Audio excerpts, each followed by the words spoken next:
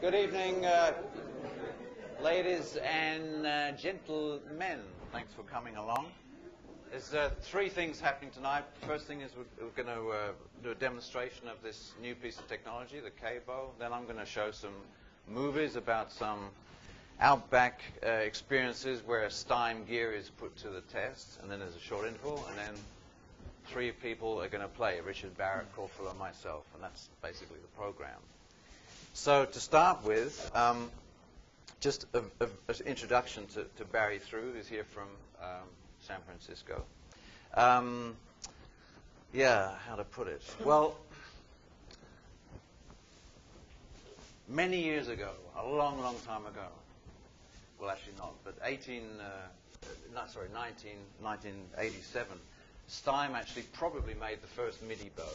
There's possibly some other people at MIT might disagree with that, but it was made here, and it had ultrasound was the main controller, and then later this thing was developed, and it got a pressure sensor, and then when accelerometers happened in the middle of the 90s, we got some of those. Back then, accelerometers cost like about 700 euro for one accelerometer.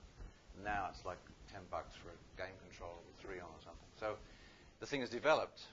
All of this was kind of interesting to me personally, but then last year I met this guy, Keith McMillan, in San Francisco, who's been working on this bow, which is like, you can use words like state-of-the-art. It's pretty amazing. It's still not ready. There are things that don't quite work, and they will be fixed very, very soon, I'm sure. He's got a team of about 10 people of all varying range of genii.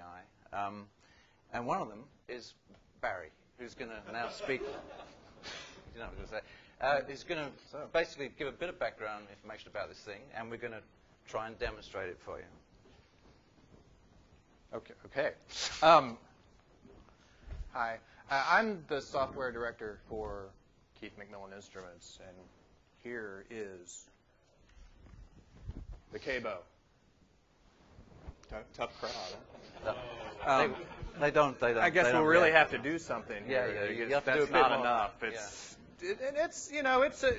It's a real violin bow. You can play a real violin with it.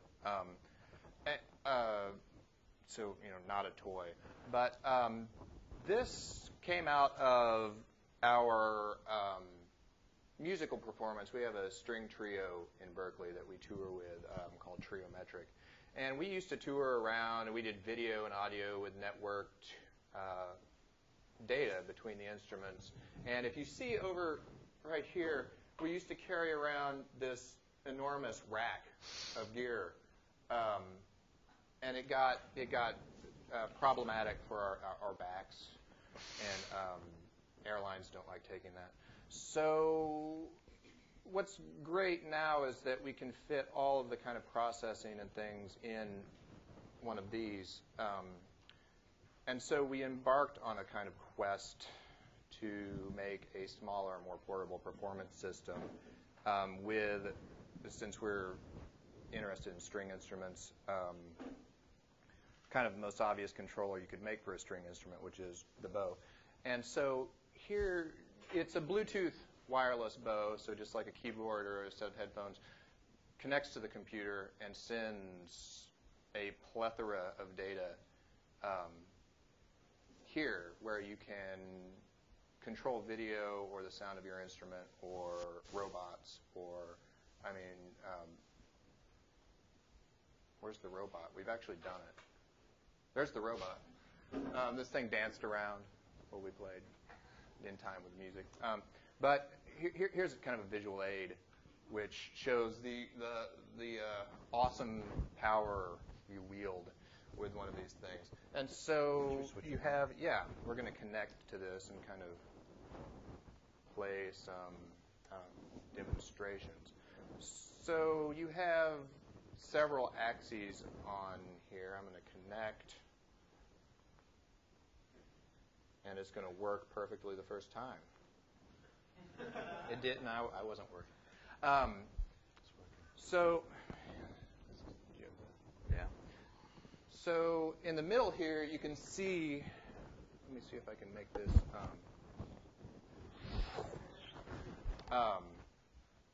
In the middle, there are the accelerometers from the bow. So you can see if he turns it anyway, there's orientation there and also acceleration. So with a move or a jerk, you can see those swing around.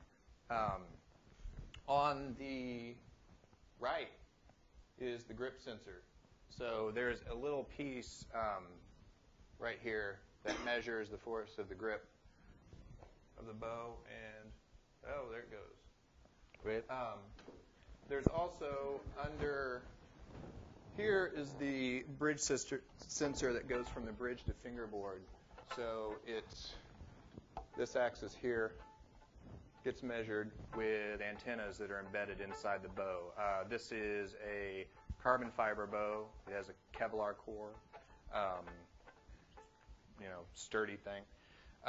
And then there is here a IR sensor, and that's kind of why I brought up this, because it's hard to see, but anybody can come up after if they want. And those little lights give you the distance. I don't even play violin. See, look at me like I just make this thing, right? This way. So you get a measurement. And you're obscured. Enough of this. On the left at the bottom there's the length measurement. And then an inclination and tilt. And so right now we have the length set up to do a pitch shift on the sound. And so all of these various data parameters that you can see bouncing around can get mapped to any one of the controllers in our software. So right here is just kind of a standard processing bank. You have, compressor, EQ, pitch shift, filter, ring modulation, amp simulation. And so right now, if you look at the pitch shift right over here, as the length goes up and down, you can hear the violin sound being processed. Yeah, in a musically pleasing way.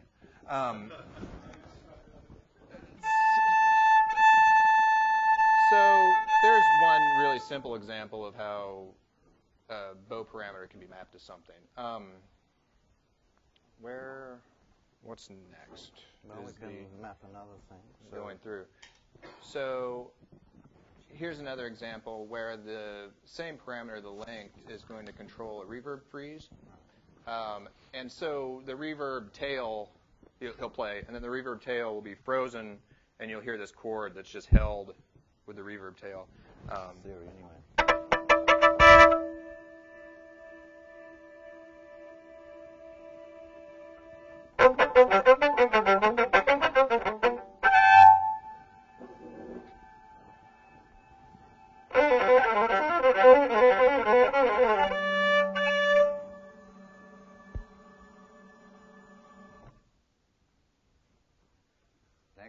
Next. I guess that's... Stay ahead of the game. Yeah. Four, Leave them wanting more. We didn't like 4. 5. So there's a... this is distortion. We don't know that this is quick 10, by the way. And so... We did not check this. I'm not worried. Okay. Here's the kind of screen where you set up all your mappings for this thing. So I can pick any number of sources that are either direct from the bow or derived from it, like whether you're doing up bow or down bow or bow speed or motion.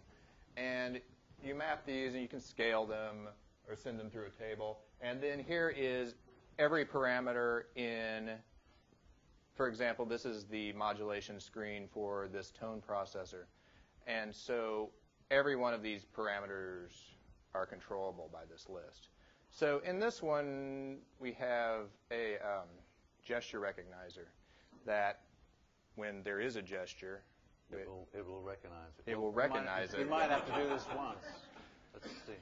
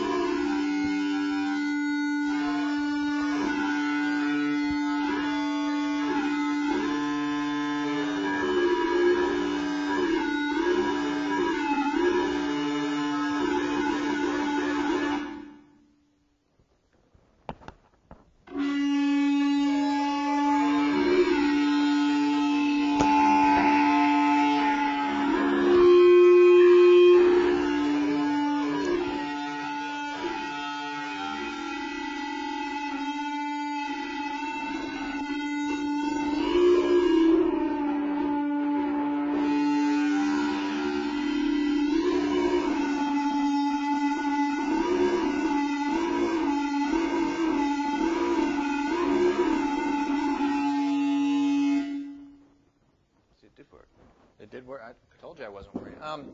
So you can see all these bow parameters that get the angle of the bow, and the XY accelerometer was controlling, parameters that sculpted our lush feedback soundscape there, which hopefully was discernible. So now this one is a ring modulator that's controlled, which is here, and is controlled by both the length, which does the ring modulation rate. You'll see the knob move as he goes up and down the bow here, and the grip is going to hold that whatever rate that is. Later.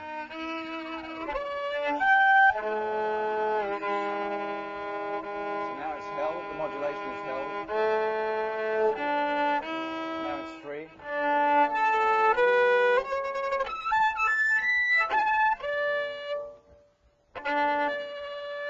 Now it's jammed.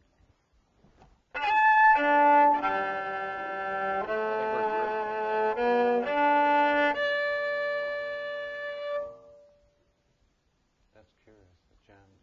Okay. Let's see. So there was a question.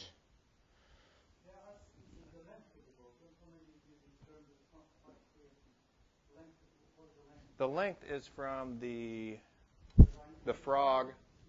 There's an IR sensor here, and then that little thing that was in my horrible video window is here. So it's the distance from that to that. It goes that way. Well, we could try. Well, okay. Well, later you could also demonstrate how to set the bow up, where you actually measure this. You get a reading from there, and then you get a reading there, and then it remembers basically. After that, there were. So now here's a fun one. This is the general bow motion controls a delay that delays. Okay.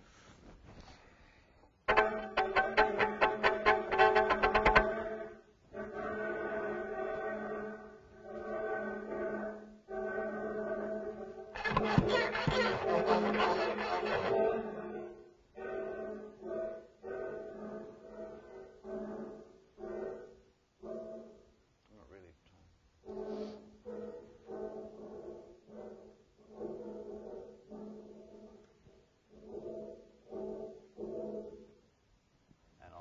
And on. And then we have something. Hey. Oh, the looper. Okay. The looper. If you get a picture up of Yeah, there's also a 4-track looper included, and so here we'll be able to, the grip is going to arm a track and start recording, and then we can.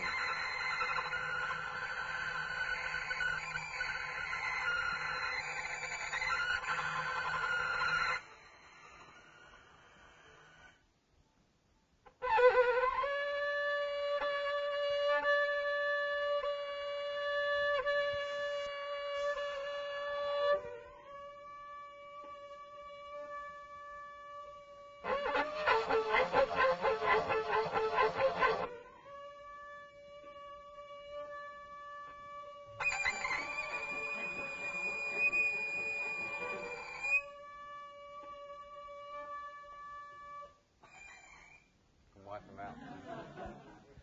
And so one of the nice things about this is that all of these tracks, you can see over here on the left side, if I pick any one of these sounds that we already did, when I move to that track, that setup goes in the tone processor. So you could have a different sound for each track.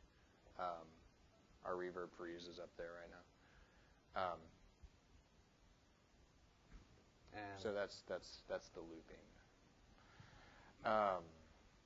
And then I think lastly is our there's a phase vocoder section, so you can do traverse through sound files with the bow.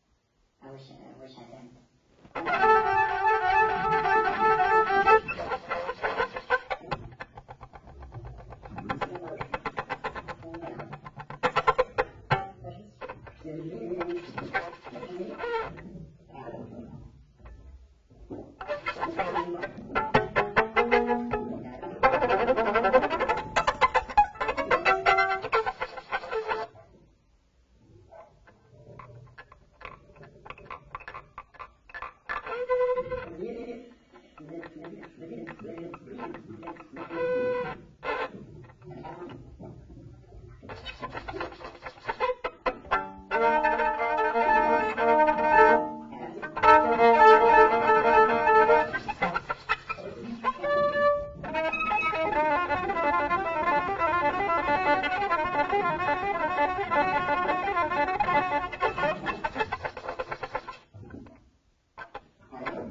no, I have fun with them. Yeah.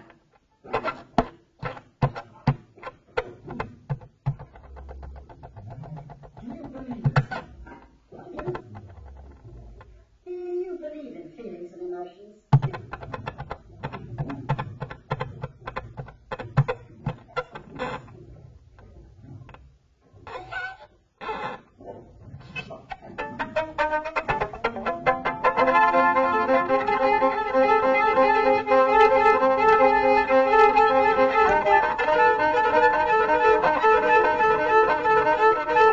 Do you believe emotions? Well, no, I don't. I have them. I wish. There you go. There you go.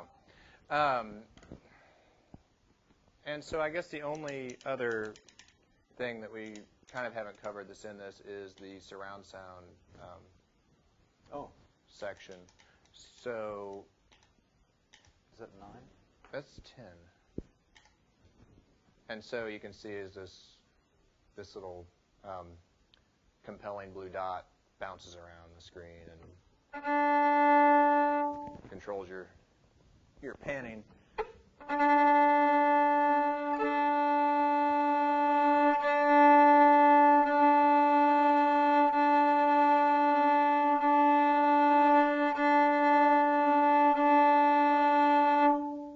if you think you're not hearing surround sound, it's because you're not. It's only in stereo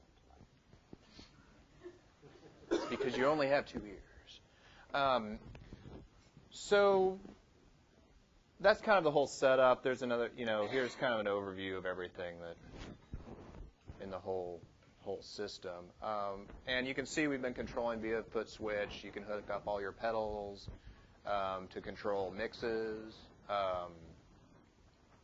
There's a whole modulation section for just the presets of everything.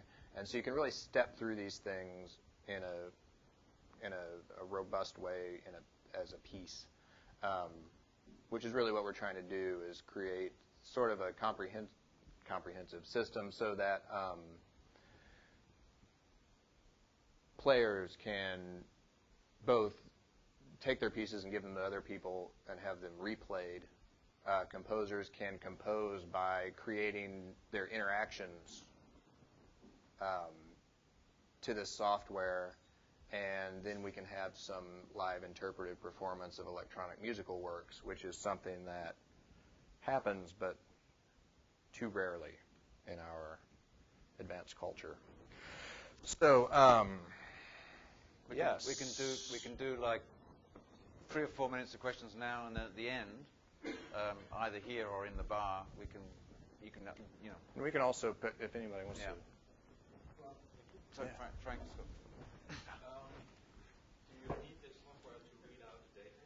You do need the software to read out the data. Yes. It's pretty useless except to play the violin without the software. So, I mean, worst case scenario, you have a bow.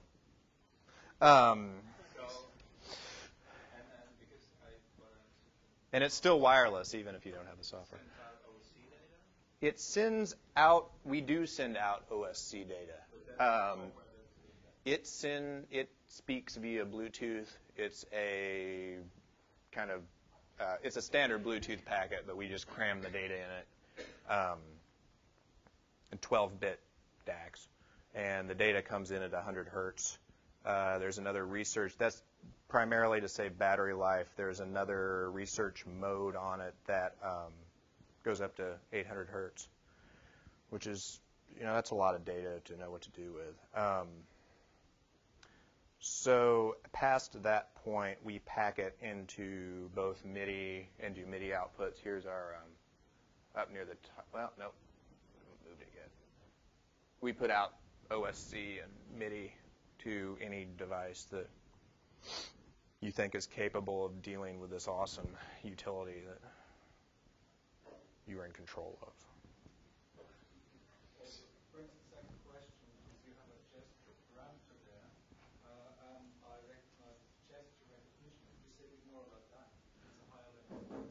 It is, yeah. You can.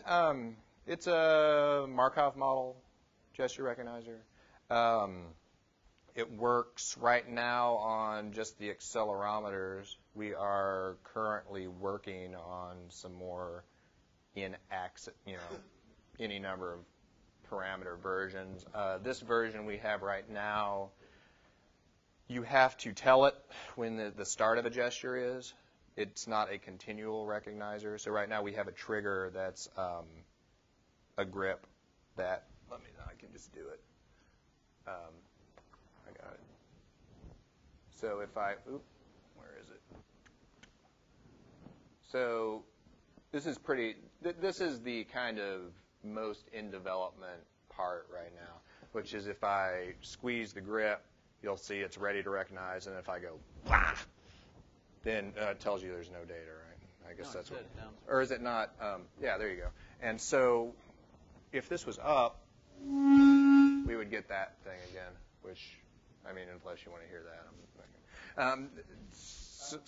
Yeah.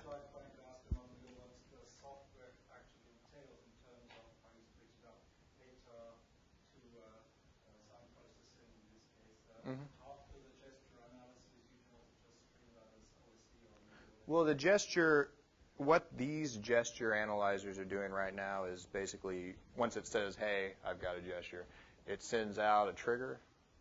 And so in any one of these screens, I can say gesture 1. And when that comes in, for example, it's going to turn on my AMP simulator, which is where our awesome torrent of noise is emanating from. So, does that answer? The question really is, how can you, in a day like these days where we sort of have all our own sound processing tools, sometimes better than what you hear, sometimes much worse, and that's our choice. How can you, take an awesome hardware product like that and maybe have this speak to your own software without actually sound processing DSP without actually? Oh, sure. You can send out. That's this whole MIDI OSC section, I think. Does that kind of answer? Any one of, I can send all my bow data out to OSC if I wanted to connect to something. But from the gesture, yeah, that's version 2. But it's trivial. It's not like it's version 2, like it's gonna, be a hard thing to do. But right now we're just sending the raw data out this list. We'll send all of our derived type of things out as well. We have no problem doing that. Our data, I guess it wants to be free or something. Isn't that what information wants? I don't know. I think information wants anything. But You got a question? Yeah. I plan to write a third-party external for the bow. We'll write a first-party external for the bow. Yeah, you can connect to the. Well, there's a couple of ways. We have a standalone version of this guy, and this MIDI out is in it. So you can connect that way and just send it out to whatever. I would say that yes, the external for this is all Macs, by the way. I don't know. You can probably. I think my tel is the menu box, but yeah. Yes, is the short answer. The external will be, there is an external now, and I believe that it will be available. Just one more question before we move on. Any more? I'm interested in how you develop it in relation to musicians. Uh-huh. And maybe John can say something about how it is used and how that relates to the development. This is it's an interesting question, but it's very early on in the game. I met Keith last year in San Francisco, and he came over to where I was staying and showed me this thing, which basically, was like that, the front deck of it. And so I was interested, having worked with, this kind of the idea of an interactive bow for a long time, and it was clear that this was there were a lot of resources going into this, and Keith has been, he made this thing. Which thing? Yeah.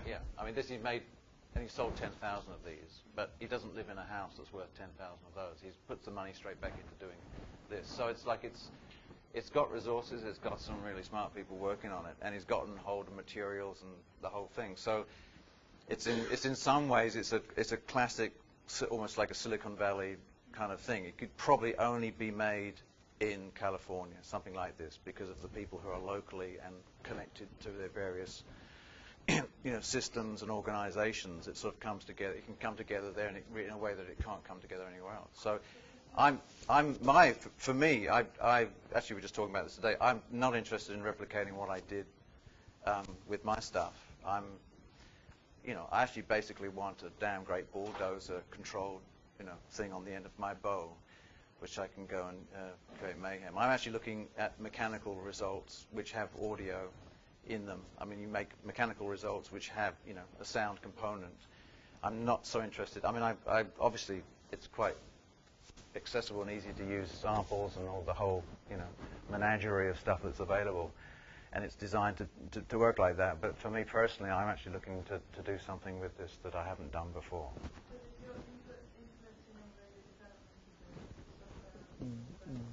We have cranked out a new version of this software since yesterday from working together. So yes, I would say our turnover rate is pretty high as far as new features. We talk to people all the time, and the nice thing about software always is that you can update it without, if you have a bunch of hardware stuff, you can't really do that often. So we keep updating this, and it adds value to your product.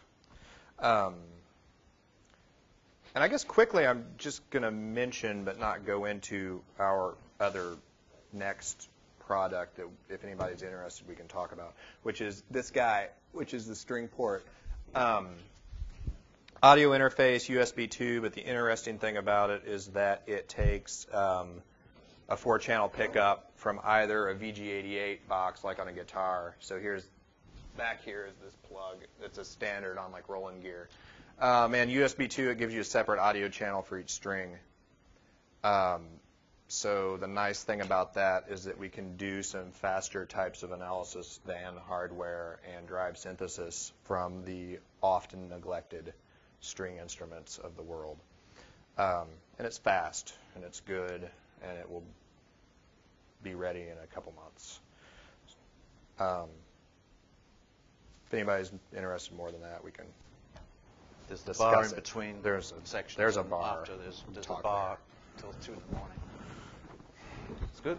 So yeah, I guess you're going to show videos now. Yeah. Thanks, Okay. Barry. Now, Just find me the hard disk. yeah, that's right here.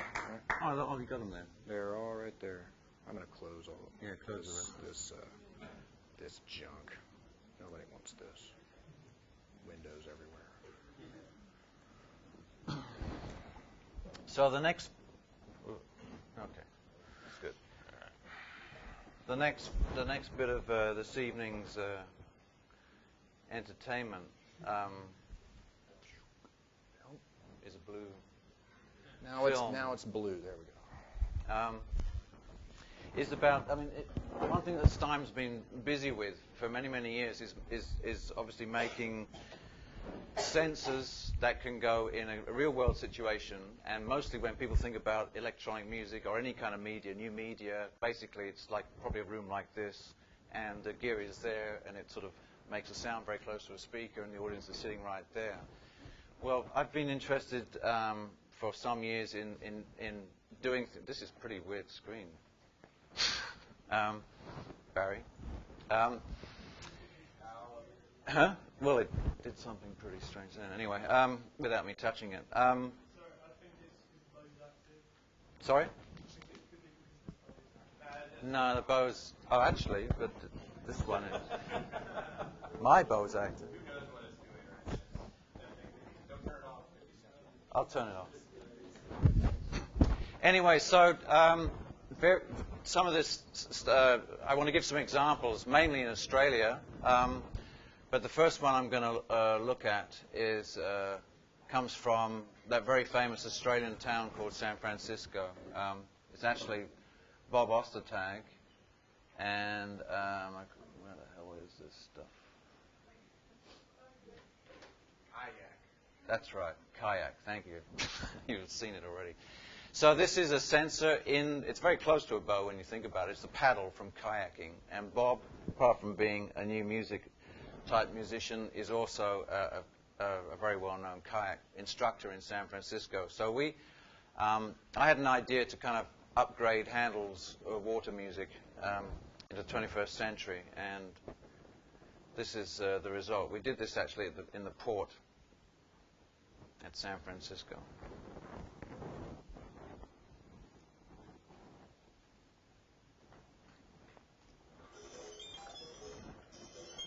Oh, shit. The bow switching out has turned out the sound.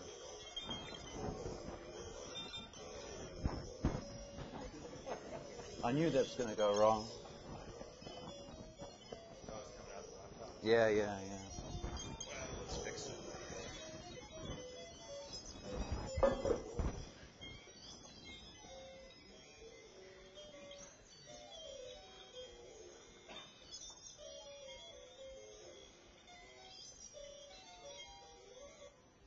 There we go.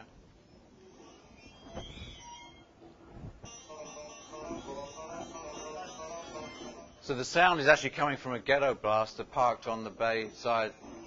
There's a slow crowd gathering from behind where I'm sitting.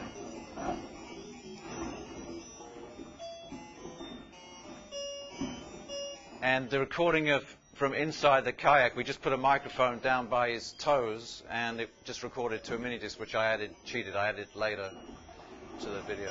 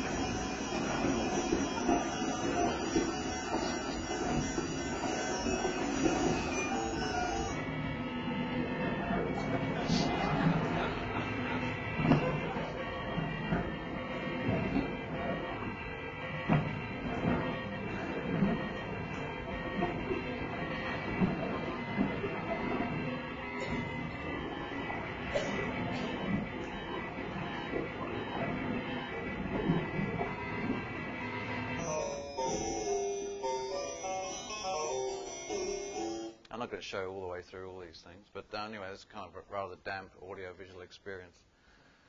And so the accelerometer was on the paddle. Let's find something else now. Talking just then, and answer the question about what I wanted to do with this bow. Well, unfortunately, there isn't a MIDI-enabled big digger available on the market, as far as I know. But this is about as close as I came. This is in the middle of an Australian outback station. There's a digger actually driving, performing off to the camera, which comes in later. But this digger has been sampled, and the accelerometer is actually on the digger. I wanted the digger actually to dig a damn great hole, but unfortunately there was a very strong wind blowing, and the audience was sitting right downwind, and the organizer asked me that he didn't dig a big hole because everybody would have dust in their face and noses. So some digger music.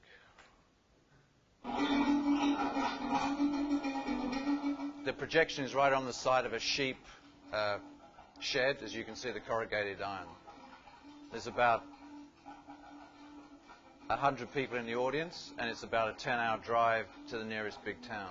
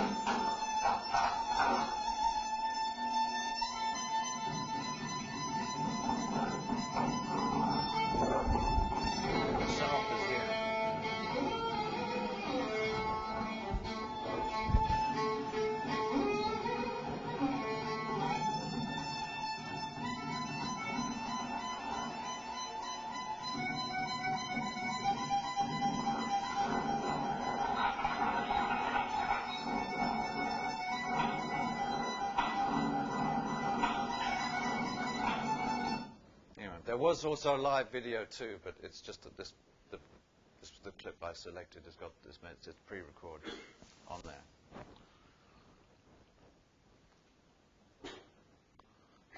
Very close to that town, or that station rather, is let me find where this is going to be. Team music. There's a very depressed mining town. This is in Western Australia, which is the size of Germany, France, and the Benelux countries altogether, of which there are only 2 million people live there, and most of those live in one town. So it's an extremely empty place.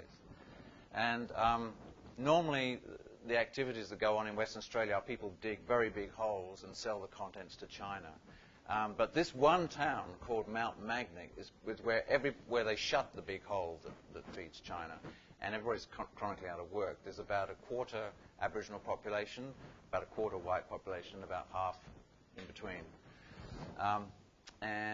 This basically was a ball that Jürgen made upstairs. It's like a netball. It's rubber, and we cut it in half basically and put accelerometers inside it, and it's used in this town hall. I mean, it was very difficult to get anybody actually to come and do this. I don't know if you've ever tried to ask teenagers to come and play netball, and it just gets sort of, no.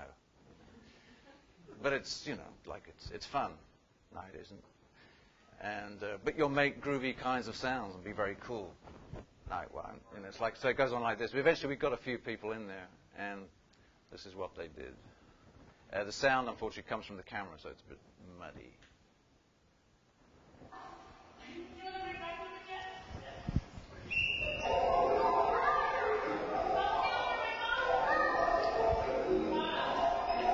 I used basically piano sounds because there was a wrecked piano in the corner, which I don't think hasn't been used in the last 10 years, but they seemed happy with it.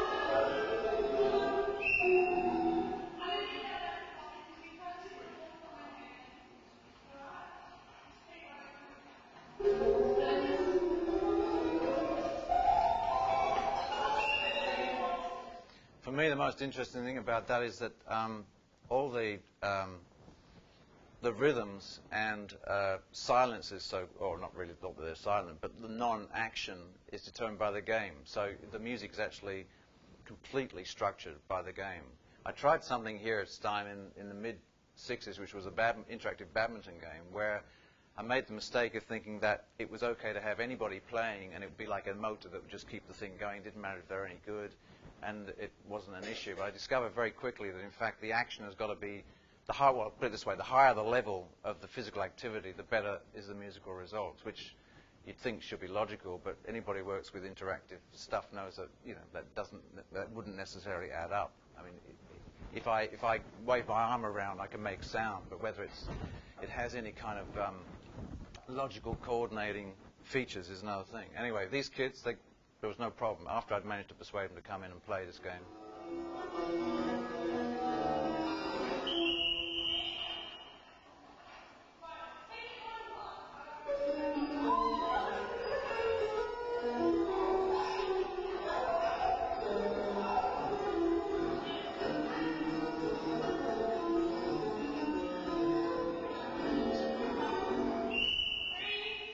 Anyway, so that's all Stime stuff in there. That's basically using Lisa as the sample bank, and Junction connects that to the accelerometers, which is basically a hacked game with the awful name called the Thrustmaster, which I'm glad to say, don't make anymore. But it works over a small range, but a big enough range for a field. Of course, once you have a small netball, the next thing you want is something bigger.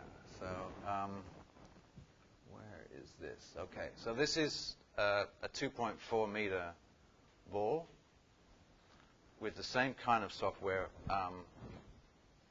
working, but the results are very different. Also, it is running images too.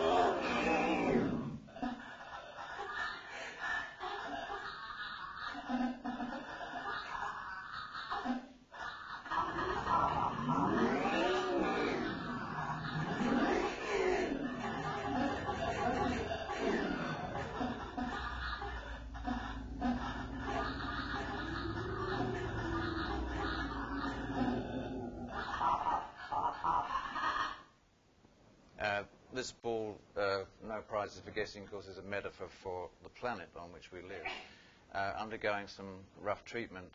And so that was like 3 projections, and the other wardens were basically on the other side. It also worked as an installation as well as a live performance. So the ball would just sit there and people would come in. I mean, kids would come in and go completely crazy and start screaming and shouting and pushing the thing around. That's on one level.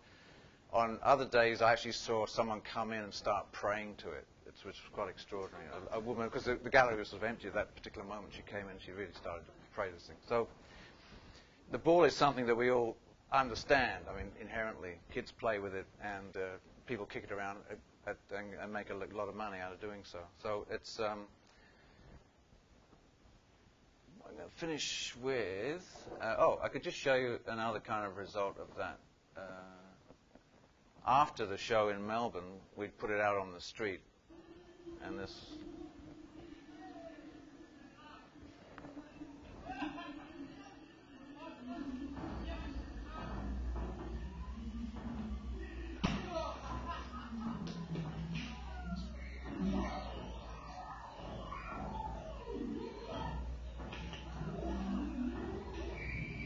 The sample is a sample of a fly, of which I have quite a good selection if anybody ever needs one.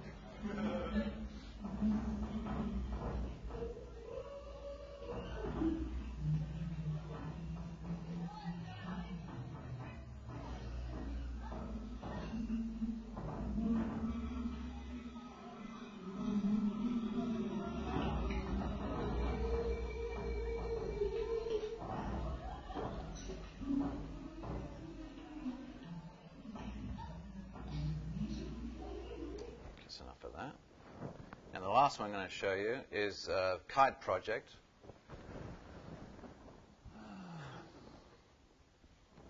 Lizard Rock, here we go. So this, again, was actually, this was quite close to where the big digger was digging, or trying to dig holes in the ground.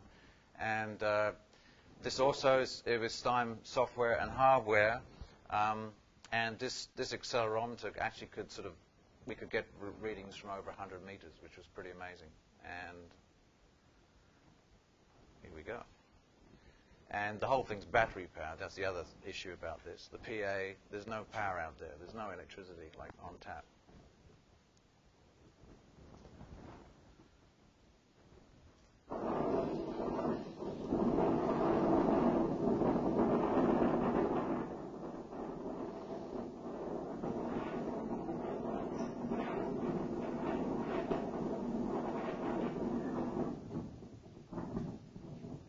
This place is called Lizard Rock.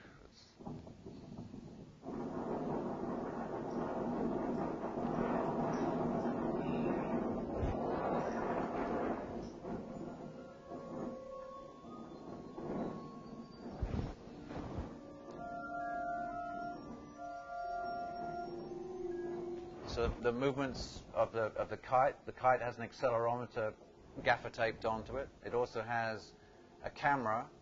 These are kind of security cameras, 2.4 gigahertz wireless cameras, and you'll see later that we attach altogether. We have 4 cameras up in the sky.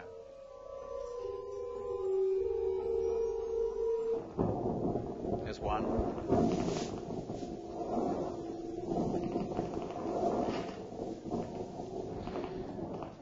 Because they have fisheye lenses, they really give the impression that the Earth is a very small place.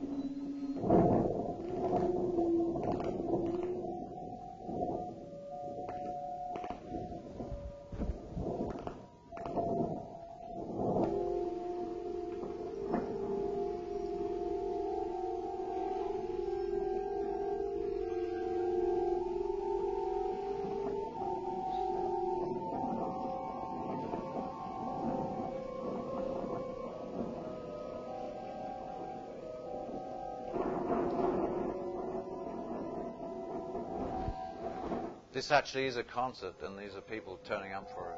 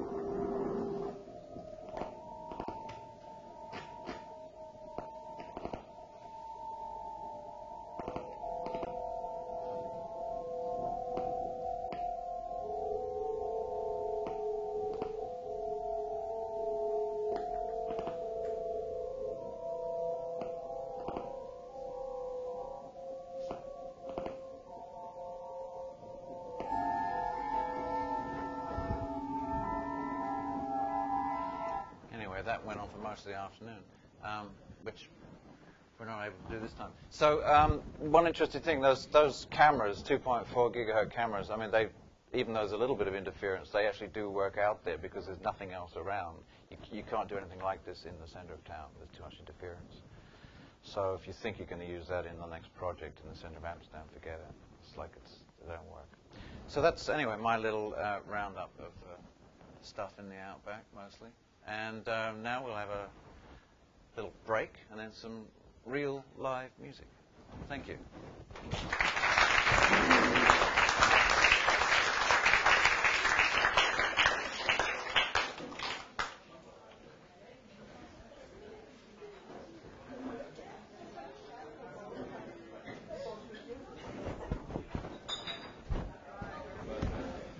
Okay.